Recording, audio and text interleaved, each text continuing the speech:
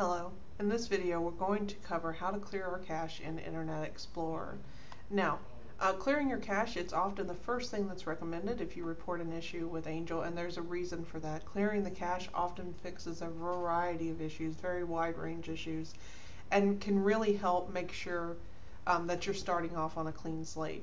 So again, clearing a cache works slightly differently depending on which browser, whether you're using Firefox, Google Chrome, or Internet Explorer. So in this video, we're going to specifically focus on Internet Explorer. Now, for some of you in Internet Explorer, when you open it up, you'll see a menu bar up at the very top, File, Edit, View, Tools, etc. If you don't see that, like in my video here, simply hit the Alt key, A-L-T, on your keyboard. Okay. And that menu should appear. So if you don't see this menu at the very top, as is very common, again, hit the Alt key on your keyboard and that menu should pop up. Okay. Click on the Tools menu, and under Tools, click on Internet Options from the very bottom. Okay. It's going to open up the Internet Options dialog box. Under the General tab, look about halfway down into Browsing History. Okay. Click on Delete.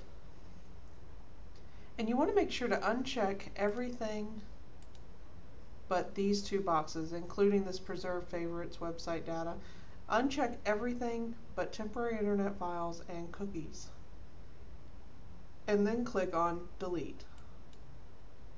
Okay. Now it may take a few minutes, especially depending on how long it's been since you've done this. So don't panic if it takes several minutes. It should finish. It's going through all of your temporary files. Okay. So while that completes, next to that delete button, there's a settings button. Click on that, and just choose the every time I visit the web page option here for when to check for newer versions of the page. And this will help reduce the number of issues that you may have because it's getting a fresh version of the page, not a cached version of the page, when you go into Angel each time. So check this box and click OK. Okay. Now once your delete browsing history completes, you'll see this confirmation box. And again, it may take several minutes, so just be patient. Wait until you get this yellow and white box at the very end.